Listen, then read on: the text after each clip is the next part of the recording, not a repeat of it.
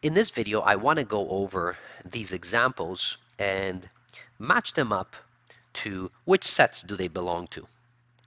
So these are number sets, and the number sets we have are natural numbers, whole numbers, we have integers, we have rationals, okay, we have irrationals, and we have real. So those are the sets that we have. So now this number 8. Well, number 8 belongs to, so it's definitely a counting number, which is a natural number. But that's not the only set it belongs to. It also belongs to the whole number set, because the whole numbers include 0, 1, 2, 3, and so on. It also is included in the integers. Okay. It is also included as a rational. And the reason why it's rational, remember that rationals are any numbers that can be written as a fraction. You can write 8 as 8 over 1. So that's an integer. This is an integer, which makes it rational. Now 8 is not irrational, but any number is real. So that would be the first example. Now this -4. So -4, well, it is not in the natural number or whole number set because it's negative, but it is an integer.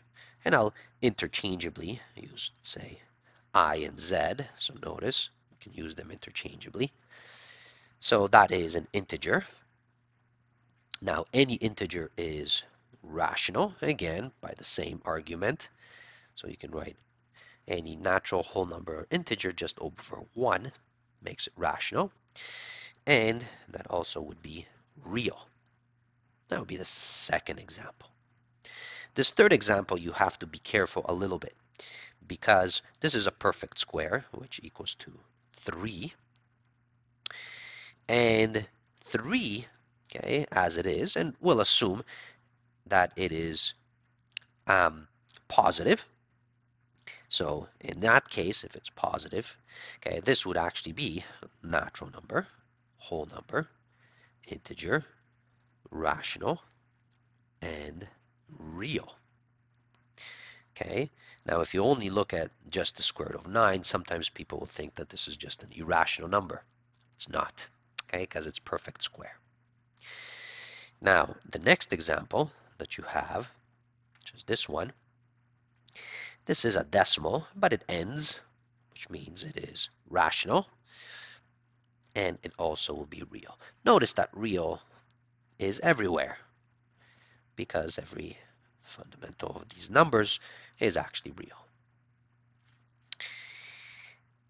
The next example that we have, so 1 over 3. So this one we can't really simplify in any way. It's just 1 over 3. We have an integer on top, an integer at the bottom. So it is rational and real.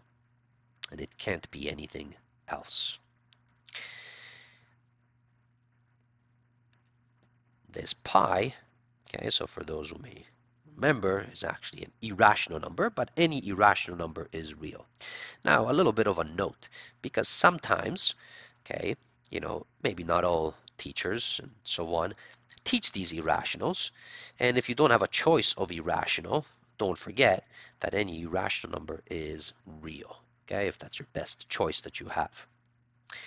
The next one ties into irrationals. It's the square root of 17. It is not a perfect square, and if it's not a perfect square, it is irrational. And again, just like the previous, it must be real. All right, brings us to this last one here. So be careful, 0 over 11 is just 0.